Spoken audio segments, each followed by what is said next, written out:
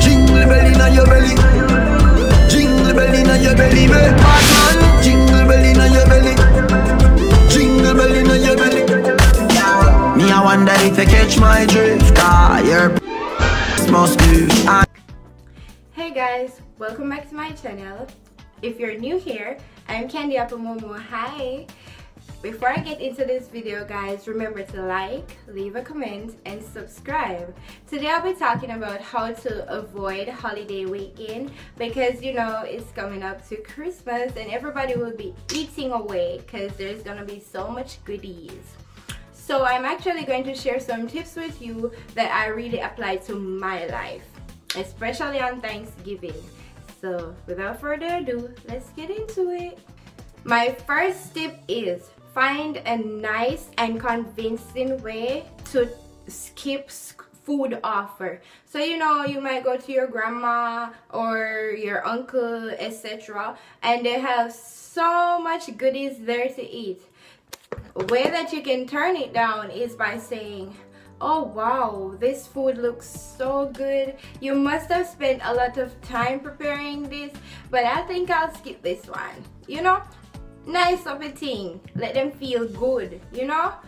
Okay, my second tip to you is fill up on fruits and vegetables if you're on a, especially if you're on a fitness journey and you want to achieve your goals. Then what you'll do is eat a lot, like try to eat as much fruits and vegetables before the dinner starts, and then the fruits and vegetables will help to keep you satisfied, more full. So when you see all that food in front of you, it will be easier for you to skip it because you're already full. You know what I'm trying to say? So yeah, that's another good way, and that's also something I practice. And if you're on a fitness journey, that's the tip I think would be helpful for you.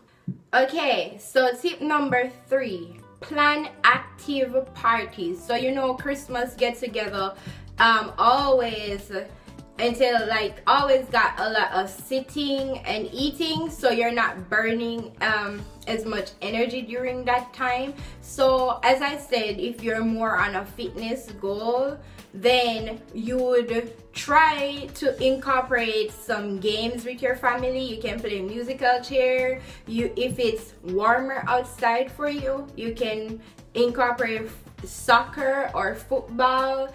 And if it's colder, you can try skiing.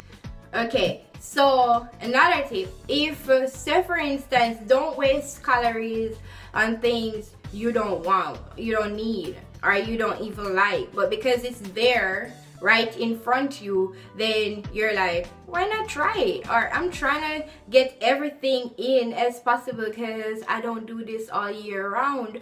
But remember, what you don't do all year round might become your demon. So what you want to do instead is go for your favorite, what you know you love, and just get a smaller portion of it. So usually when the party or the get-together is over, you know, it doesn't end there because the next day would be Boxing Day, right? People still come get together. So usually family leaves the food on the counter and stuff like that. You now just go in and try to put up the food. Even probably all of it can't fit in the fridge, but try to put it away from your eyes because it will be more tempting for you seeing the food right in front of you. So just find a way to put the food away.